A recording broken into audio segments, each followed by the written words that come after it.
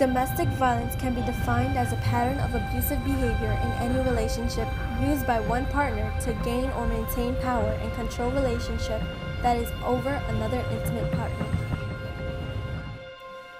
1 in 4 women will experience domestic violence during her lifetime. Women experience more than 4 million physical assaults and rapes because of their partners.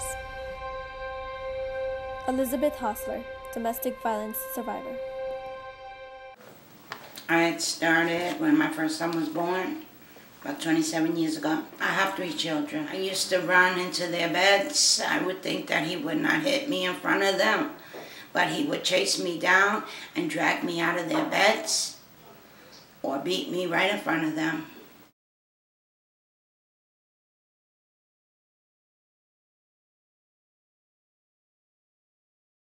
I got kicked in the face with boots on him, and my bone came swollen here, and this was all shifted. I looked like the elephant woman, and he wanted to leave because he felt so guilty, and I begged him to stay because I didn't know how I was going to pay my bills or do anything.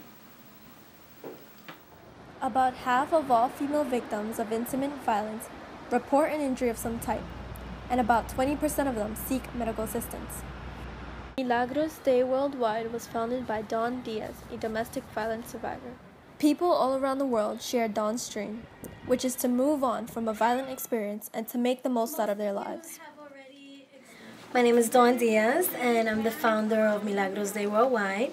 We're a nonprofit organization that provides leadership and mentorship to survivors of domestic violence or anyone who has experienced abuse as a child or as an adult. I grew up in a very abusive household. As a child, I witnessed my mom being brutally abused.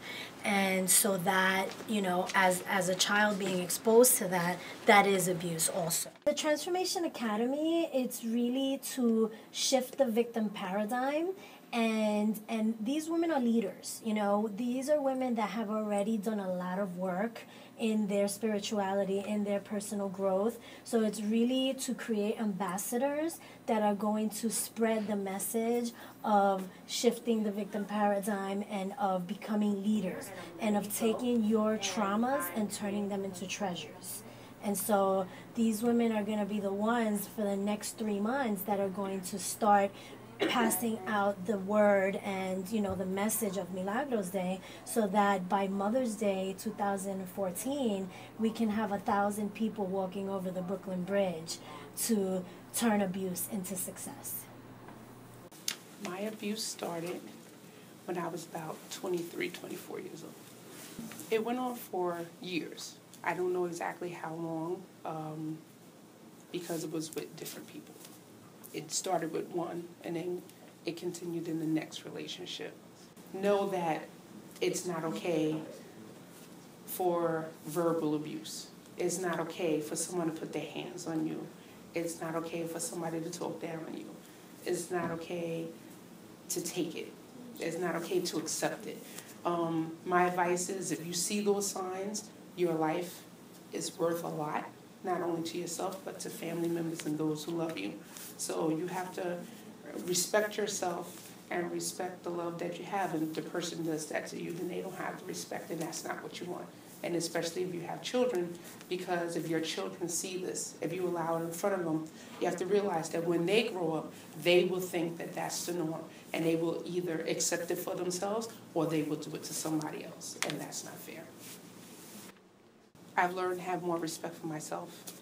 I've attended Dawn's bootleg program, which made me connect with what was wrong and what I felt was wrong, to realize it wasn't my fault.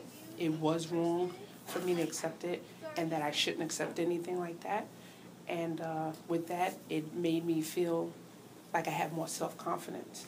I was able to be in control of my life. And with that, I was able to stand on my own 2 feet and not allow it to happen. No. Some of the things family members, friends, or just ordinary strangers can do to help women is stand up and say something. We cannot let these things go unheard or unseen. If this happens, most likely this problem will never be resolved. As the new generation, high school students and college students are encouraged to spread the word and try to eliminate this problem. You have to take that step to know what's different. If you don't take that step and walk away, you'll never know the right person for you is out there.